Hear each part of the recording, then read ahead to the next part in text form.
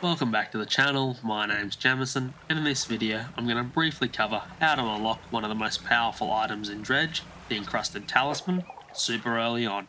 Now if you're wondering why this talisman is so important, it's simple. It increases your fishing speed by over 300%, whilst also increasing the rate at which you catch aberrant fish, meaning you'll catch more fish per day, and those you do catch will likely be the more expensive aberrant versions, making it a must-have moneymaker for all stages of the game.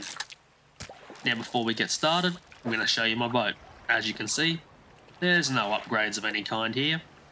That being said, where we're going, if you have a few hours to spare and aren't that big of a rush, put an engine upgrade or two into it, it'll make it smoother and quicker.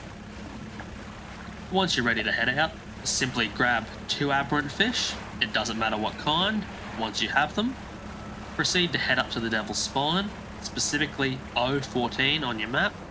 Be careful as this area is dangerous even in the mid-game, but once you're here, you should see a stone slab like the one in front of me. Approach it and deposit your 2 aberrant fish into it, and you'll be rewarded with the Encrusted Talisman, in addition to a fathomless flame, needed later on to progress a side quest in the storyline. And that's that, guys. That is how to easily obtain the Encrusted Talisman in Dredge. I hope you found this guide helpful. If you did, please consider giving it a thumbs up and subscribing to my channel for more gaming guides. Thanks for watching, and I'll see you all in the next one. Bye for now.